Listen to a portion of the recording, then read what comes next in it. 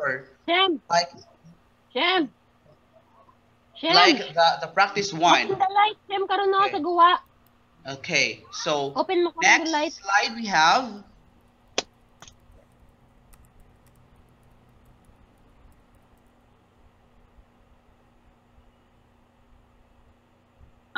Hello, Sir Moreno. Can you please unmute your microphone? Thank you. Okay. So, okay, we are now in the read.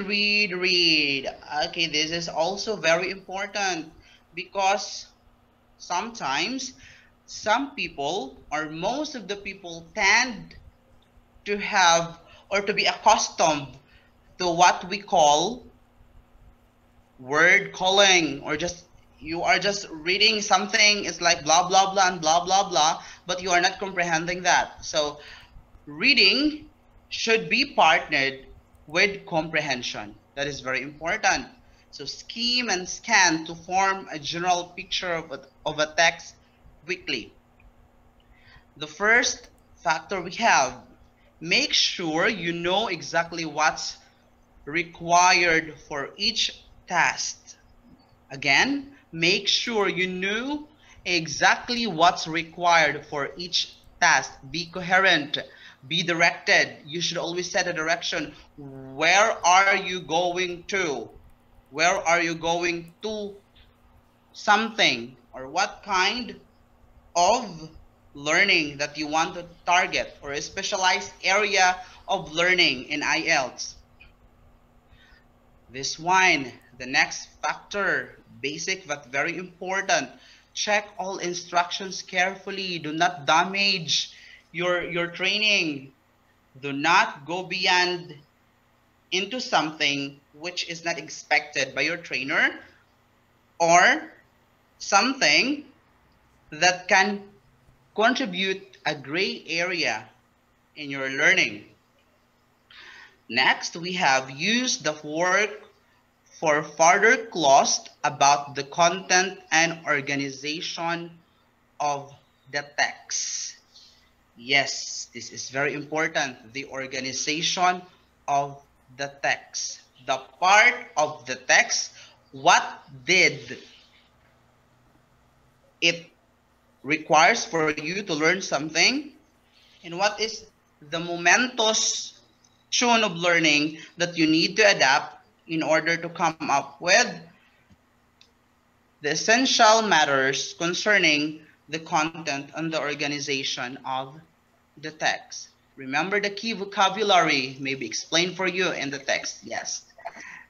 That's why we have like the vocabulary check. Those hard learned or hardly learned vocabulary should always be put into good reinforcement, especially to the trainer. Always see to it that you can have a good explanation on the key vocabulary, because you will be the one who will unlock those to those students who cannot identify such word or such part of the vocabulary. Next, we have, don't use a dictionary until you've done the task, and check your answers. You can read an English newspaper every morning and listen to the news. As the people say, take a risk. Yes, it is not a humiliation to take a failure, especially in learning IELTS. So just leave it there. Always have a focus on what you are doing. Don't use yet a dictionary. So challenge yourself. Maybe I am correct with this. I am correct with those words. So after that, you will now find out on what areas that you need to improve. Okay, you can read an English newspaper every morning and listen to the news in English. Like we have BBC, we have Al Jazeera, we have CNN, CNN Philippines for the Philippines, and the CNN in the USA. Rappler also, they are fan of using English as a mode of delivering news to the people. Next slide, please. Okay, this one, this is quite hectic and this is quite difficult for everyone, especially me as an IELTS instructor. There are a lot of part in writing, especially it also navigates in the field of literature.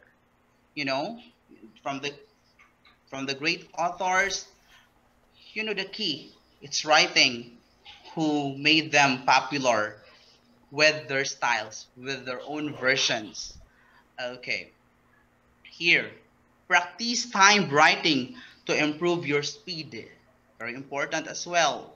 So we have like never write answers below the minimum length. Yeah, just like sarcasm in some high school or secondary students here in the Philippines, or maybe in some areas abroad, like the teacher wanted to have like, okay, what is your reaction to these certain topics? And then the student will only put answer like okay. So and it like oh my god, it's a nuclear bomb for the teacher. It's an insult somehow. So as you are to take IELTS as a trainer or student, always put a lot of bombs. What I mean is try injecting words that can catch your reader or the one who will view your writing piece. Okay? Okay. Remember that task 2 is longer and has more marks, so leave enough time for it. Task 1. Describe the information, not the diagram itself. For example, or e.g. So I know that some of you know just an additional information. We like provoke like okay, it's exempli gratia. Okay, so you don't need to say exactly what's shown on the vertical and horizontal axis of a graph. Yes, this is very important. Describe the information, not the diagram.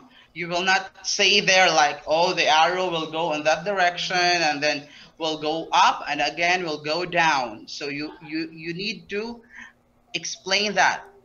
What kind of diagram? For example, it's about the processing of a canned good based on the diagram. So I remember one time when we have or when we had that comprehensive exam in IELTS in our school. So we are only given a very short time to explain what is on the diagram. So we tend to explain more what is the substance of the diagram rather than its physical lines.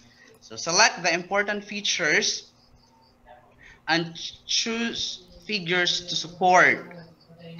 To practice, look for diagram and charts in the newspapers or on the internet and analyze them. Notice how diagrams are used. Next slide, please.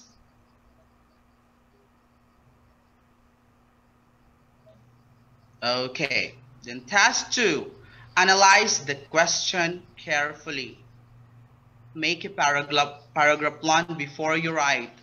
It consists of like, how are you going to intensify your introduction?